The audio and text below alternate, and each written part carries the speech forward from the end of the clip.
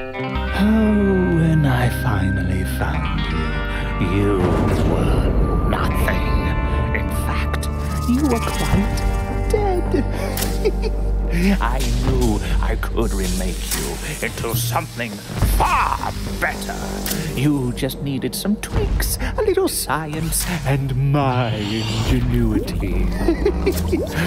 Look at you now, glorious!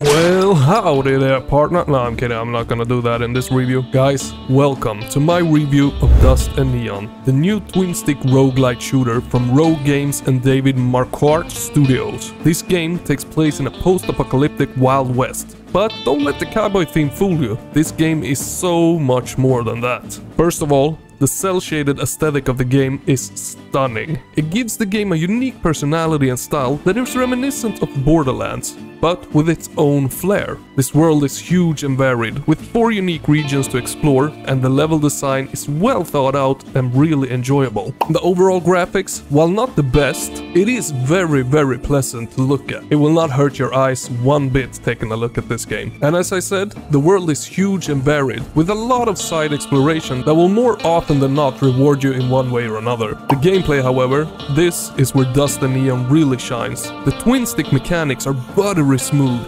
allowing for precise and fast-paced gunplay, and the reload system is particularly satisfying with a visceral feel as you pop each bullet into the chamber manually. And speaking of guns, there is almost 2,000 unique weapons to choose from, so you'll never get bored of the arsenal at your disposal. 2K unique weapons. I mean, honestly, that is pretty neat. And strangely enough, what had me the most excited each time I picked up a new weapon was to see how the reload animation was. That was so exciting to see. Ooh, how will this weapon reload? Ooh, what's the animation for this? Ooh, how will this look? But I have to add that the guns, they feel really nice and they have perfect audio mixed into them. It feels really good popping off a shot, but that wasn't the most exciting thing about picking up a new weapon. But that's not all, friends. Dust and Neon also has a heavy focus on loot and progression. As you progress through the game, you'll unlock new abilities and skills that fundamentally change the way the game plays. The tonic system is particularly interesting, as it allows you to temporarily change or enhance your gunslinger's abilities on the battlefield. And with all of these weapons and loot, it might sound a bit overwhelming. Thankfully though, the game has a built-in score system for each weapon, making it super easy to see which one packs the most punch.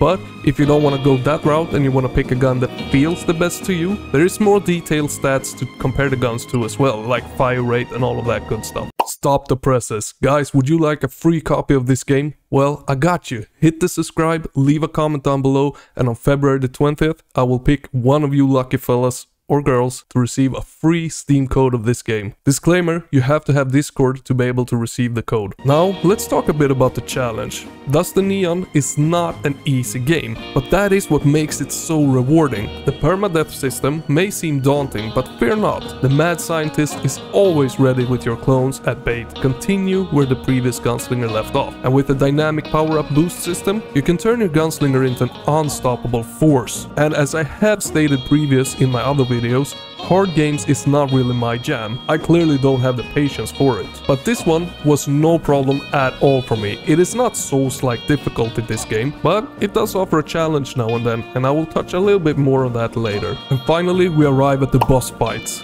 Wow, I just gotta say wow. The villains in this game are truly sinister, and the boss fights are epic. They provide a real challenge compared to the regular enemies in the game, and you'll need to use all of your skills and abilities to defeat them. But trust me, the feeling of satisfaction when you finally take them down, it is so worth it. So is there anything to wish from this game? Well, yes, there actually is. For a game that charges over $25, I would have liked to see customization for the playable character. And the hub world, while decent in size, it is very boring. There is really nothing to explore or see apart from the key things in it. And lastly, the game overall would have felt a little better with more variety in the environments. Game is big, but there is a lot of the same in the well-designed levels. More environmental assets would not hurt at all. So in conclusion, Dust and Neon is a seriously robust and challenging twin-stick roguelike shooter that I highly recommend. With its stunning cel-shade aesthetic, buttery smooth gameplay, heavy focus on loot and progression, and epic boss fights, this game almost has it all. So don't be put off by the top-down perspective. Dust and Neon Neon is much more than that. For more awesomeness, friends, don't miss these videos.